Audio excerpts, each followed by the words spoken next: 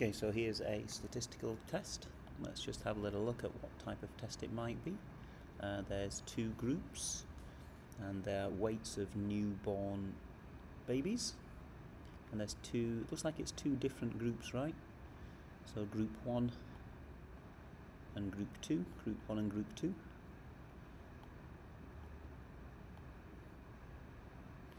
And Mustafa is interested to see whether mean weights of newborns, so the mean weights of newborns in these two groups are different, alright? So we're not looking at whether one's heavier or lighter than the other, we're just looking for a difference, and we're testing at the 10% level, alright? So let's go for it. So part 1, the null hypothesis. The null hypothesis is always that there's no difference, alright? Now, some of you are using this notation, which is from the calculator, and that's a good understanding of the calculator, but unfortunately it's going to get you no marks, because what does this mu1 and mu2 actually mean, right? They represent the population means for the groups you're considering, but an easy way is just to write it in words, that the mean weight of babies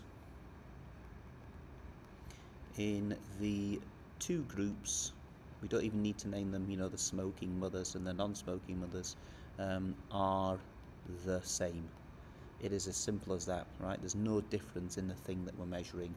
And of course the alternate hypothesis, we do a copy paste and we say the mean weight of babies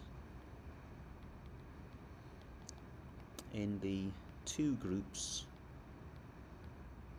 are different.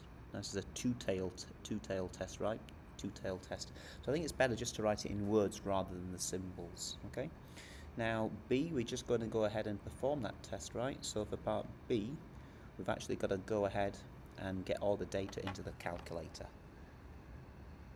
Okay, so we go to our TI Nspire, we've opened a spreadsheet, and I've put all the data in cigarettes and non-cigarettes. Okay, so off we go to find our statistical test. Menu, let me make this bigger. There we go. Menu statistical, it's a test. Okay, and it is a two-sample test, right? So we need two sample, and for us in the SL course, it's always a two-sample t-test. Okay, so click, and we have the original data, the raw data. List 1 and list 2. Before I say what list 1 and list 2 is, I'm going to go all the way down here and have a look at the alternate. Now the alternate, right, the one-way tests and the two-way tests, okay? So if there's a two-way test that the first and the second group are just not the same, then it actually doesn't matter which way around we put the groups here, as long as we've got two groups there. But one thing we must do is this pooled. This is a way they estimate the overall population variance, standard deviation, and pooled we always have as yes. They put all the data together and they estimate the population variance. This is always a yes for our course, so make sure that's a yes. Click, boom, p-value 0.04340. Now don't be tempted to chop this off too soon. I'm going to write that with a bit of accuracy, usually 3 sig fig, right? So what we should be writing down is the p-value equals 0.0434.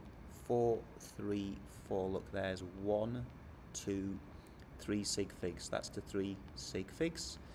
And you can see that we can state giving a reason whether Mustafa should accept the null hypothesis. Remember, if p is low,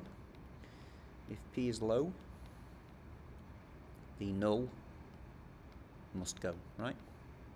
And of course there's a little bit of extra. If p is lower than the significance level, in which case that's 10%, then the null must go. So we write down a comparison. Our p-value is indeed below the significance value, the level of the test, and so therefore we must reject the null. Now that's all we have to do as a mathematician, but interestingly, you know, what we're saying is that the weights of babies are in fact different. Now when we scroll down here, you can see that the mean weights of the cigarette babies is 3 kilos, and the mean weight for the non-cigarette babies is 3.33 kilos. So it looks like there's maybe some evidence to suggest that smoking cigarettes does lead to lighter babies. But again, our hypothesis test was to look for a difference, and so we did a two-tailed test. If we wanted to find if there was significantly smaller babies for the smoking group, the cigarette group, we'd have to run that test again and do a one-tailed test and see what we got.